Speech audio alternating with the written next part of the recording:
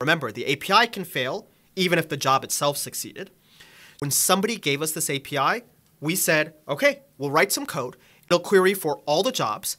It'll take all the jobs and see which one's completed, because if it hasn't completed yet, we don't worry about it. From those jobs, we'll see which ones have succeeded. From the succeeded jobs, we'll capture all the data. Then we'll load that data into a data frame, and we'll do some analysis on the result. And so, simply as that, we're going to get all the jobs and grab the completed ones. Then we'll print that out to the screen, to our logging. For each job, we'll get the status.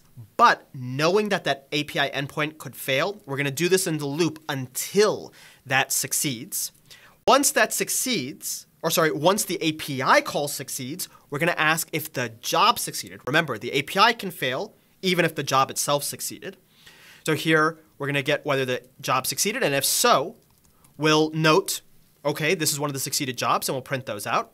And then for all of the jobs that we know have hit the success mode, we'll again query one more time until we get a successful API result. With the results, we'll grab those results, we'll put them into a list, we'll concatenate that list into a single pandas data frame, and we'll do a simple operation on this. We'll do a weighted value, a weighted mean here, a grouped weighted mean, which we know is a computational slow operation.